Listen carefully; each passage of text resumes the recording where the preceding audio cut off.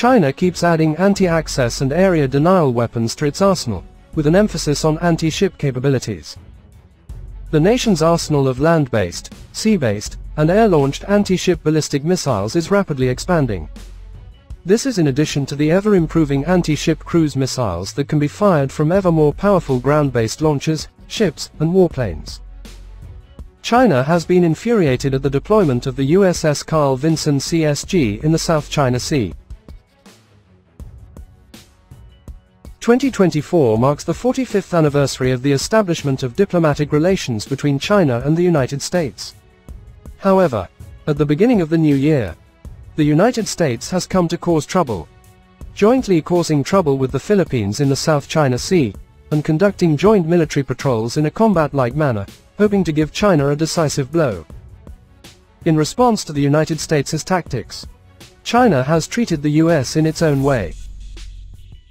Since the United States engages in joint military patrols in the South China Sea in the name of freedom of navigation, China can also patrol freely. After the new commander of the Chinese Navy, Admiral Hu Jungming, took office, he took the initiative for the first time in the South China Sea and directly conducted a routine patrol of warships. Wherever the US and Philippine warships were, there were Chinese naval warships, which made the United States and the Philippines quite uncomfortable. Nuclear-powered aircraft carriers with large decks are the quintessential representation of the US military might. In areas where the US doesn't have territorial bases, the Navy's 11 supercarriers can project superior air power thanks to their limitless range and firepower. This is why the Chinese Navy has a new aircraft carrier target that resembles the US Navy's newest and biggest supercarrier, the USS Gerald R. Ford. While the US Navy has been far ahead in fielding supercarriers, the PLA Navy's carrier building capability is still in a nascent stage. Fujian, China's third and most technologically advanced aircraft carrier, is anticipated to begin sea trials this year. The warship is considered a leap for the PLA Navy to bridge the technological gap with the US Navy. Fujian is a key warship in China's pursuit to challenge the US Navy's dominance. Fujian aspires to rival its US counterparts in terms of size and technology. The Fujian is much bigger than the previous Chinese aircraft carriers, as against the Liaoning's 60,000 tons and the Shandong's 66,000. The Fujian has a displacement of roughly 80,000 tons. It is much bigger than France's aircraft carrier Charles de Gaulle 42,000 tons and the United Kingdom's HMS Queen Elizabeth 65,000 tons. It is smaller than the US Navy's Ford-class carrier, which has a displacement of 100,000 tons. The only technological disadvantage it has in comparison to the US and French carriers is that they are not nuclear-powered. Fujian is expected to play a key role in the PLA's anti-access and area denial strategy if the United States intervenes in a conflict over Taiwan. Even as China is still struggling to build a nuclear-powered carrier, it is putting in greater investment in building carrier-killer missiles. Beijing recently fired verbal shots at the US from the shoulders of two Chinese maritime analysts, claiming the US Navy was no match for the anti-carrier warfare capabilities of the PLA. China has been infuriated at the deployment of the USS Carl Vinson CSG in the South China Sea. The carrier battle group consisted of 5 guided missile cruisers and destroyers, including the Ticonderoga-class USS Princeton, Arleigh Burke-class destroyers USS Hoppers, USS Kidd, USS Sterett, and USS William P. Lawrence. The CSG's presence in the SCS and the subsequent exercises was claimed to be part of the US Navy's routine presence in the Indo-Pacific. 2 Chinese experts raised questions on the survivability of US aircraft carriers in the face of Chinese long-range missiles.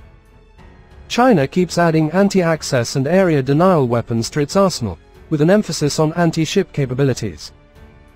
The nation's arsenal of land-based, sea-based, and air-launched anti-ship ballistic missiles is rapidly expanding. This is in addition to the ever-improving anti-ship cruise missiles that can be fired from ever more powerful ground-based launchers, ships, and warplanes. The PLA also plans to acquire hypersonic anti-ship cruise missiles in the future. The PLA Navy is building up the target aircraft carrier as the USS Gerald R. Ford is homebound after its first full deployment. The deployment period of the US supercarrier was extended because of the Israel-Gaza conflict. The image of the new carrier target on the range in the Taklamakan Desert in China's Xinjiang province came to the fore when Planet Labs took satellite imagery of the region on January 1st. The image clearly shows a full-scale, black silhouette, about 1,085 feet long, shaped like the USS Gerald R. Ford and future carriers in that class.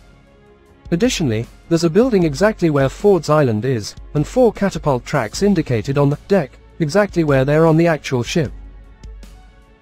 The target profile also has the distinctive sponsons and other outcroppings, such as a wider, squared-off stern, that are present on the Ford.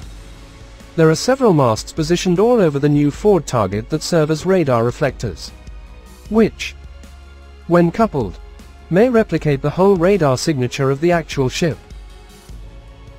Thus, a complete phantom carrier can be established in the desert without requiring any major construction. These features help hone the radar seekers for weapons and other sensors and electronic warfare systems. An analysis of the past imagery indicates that the work on the target carrier began in November 2023. There is also at least one extremely big rail-based movable ship target located in the Taklamakan Range complex.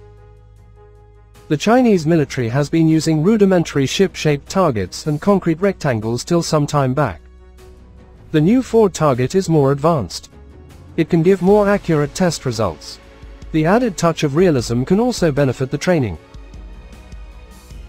Obviously, with the competition between China and the United States and the geopolitical situation around China becoming increasingly complex, China is dealing with potential risks and threats. Whether it is the situation in the Taiwan Strait or the South China Sea, the United States has the possibility of military intervention. China's military simulations, especially simulated missile attacks, use the US military as the imaginary enemy.